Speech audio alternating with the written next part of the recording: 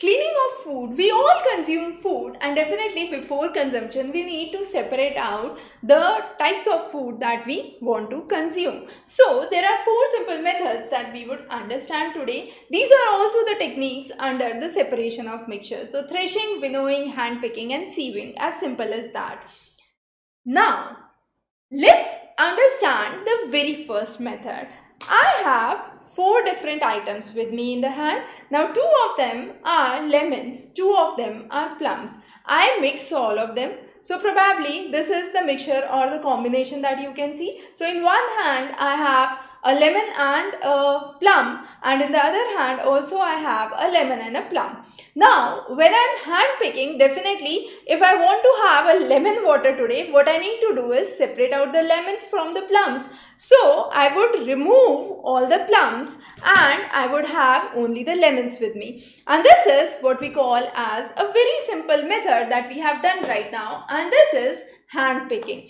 Now in hand picking we usually separate 2 similar items. Now it can be lemon, plum, it can be lemon, orange, small oranges, probably apples or pomegranates. But when do we commonly use it? We commonly use it in our day-to-day life. Let's say you went to a shop, you bought certain pulses with you. Within the pulses, there were some stones. So next round that you are cooking, you need to separate the pulses from the stones, and this can be done by picking through hand. So this is a very simple method of hand picking.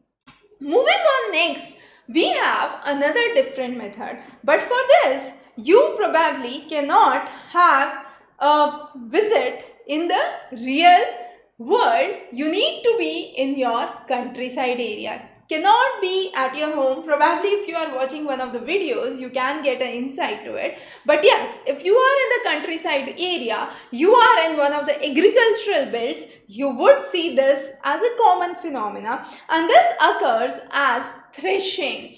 So when the grains are separated from the stalks, this process is known as threshing, and this is usually done during the months where harvesting is done. Now the harvesting season is again separate for each of the crops. So you would see probably the threshing methods that are commonly seen in the countryside regions or the agricultural belts. So this was the second method.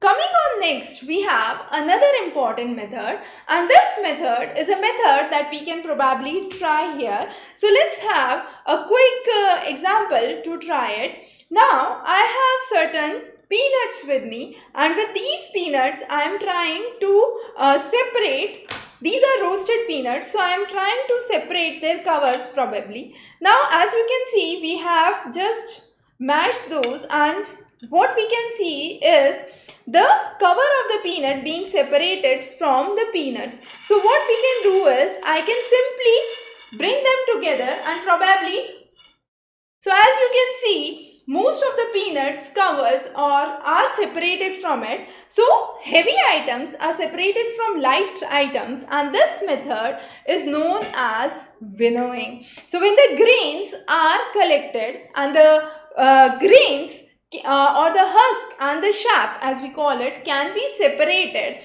we call this method as winnowing. So the simple principle is, the heavier items would remain back and the lighter items would flow to a distance. So when you are just doing it with a bigger broad equipment, we could say, for winnowing, what would happen? The heavier grains would fall exactly below you, as you can see in the diagram here, and the lighter ones would fall apart or a little away from the heavier ones, and this way you can separate both of those. So this is what is known as winnowing. The next method that we understand is again a very simple experiment, and this experiment is what is known as sieving. So what we have here for you is again a simple demonstration. So we have a sieving a plate where we could have the things separated. I have certain beans here and certain mustard seeds here. So what I do, if you can visualize here,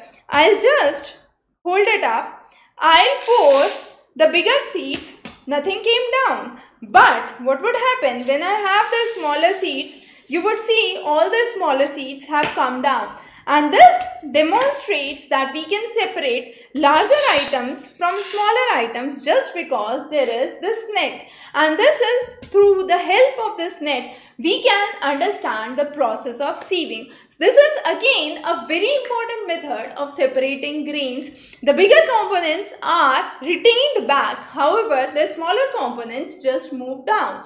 And with this process we understand what is sieving. Usually at the construction sites you have seen people separating the sand, and the bigger and the smaller sand, the finer sand can be separated by this method of sieving. So not just in the agriculture or in your food industry you see sieving as one of the methods, but this is commonly visualized even at the construction sites. So this was a broad difference between sieving, winnowing, threshing and handpicking.